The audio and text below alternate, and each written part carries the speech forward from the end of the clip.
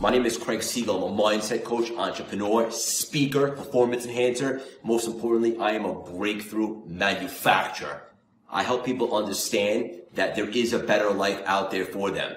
By revamping their mindset, they change their perspective and they have a whole new outlook on life. Then it's not what can we do, it's what can't we do. See, I believe the mindset is everything. People are not broken, but their frames often are. They can be corrupted or warped. We revamp that perspective, we change their life.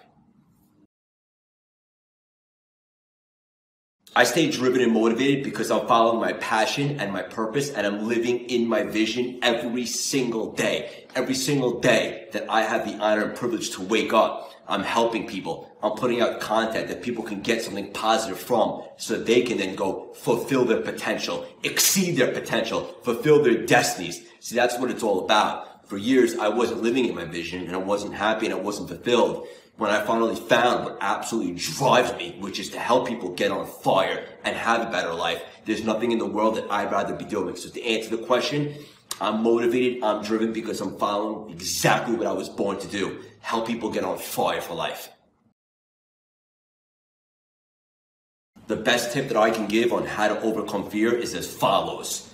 What's scarier? What brings you more fear? Taking a shot at life, taking a real swing at something that you want to do, or on the contrary, not taking that shot, leaving the bat on your shoulder, so to speak, and waking up 6 months from now, God forbid, 6 years, still going down the same path of unfulfillment, unhappiness. To me, it's a no-brainer not taking that shot. I'll give you a second example. If God forbid this was it for us, if it was all over, if people went to your funeral, what would they say about you? What kind of legacy would you have left? How would you have touched people's hearts, people's souls?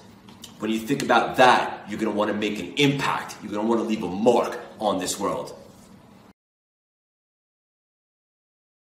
My definition of success is working towards a goal, a vision, a moonshot. Waking up every single day and chasing something that lights your soul on fire. Success has a different definition for different people, but I'll also say this.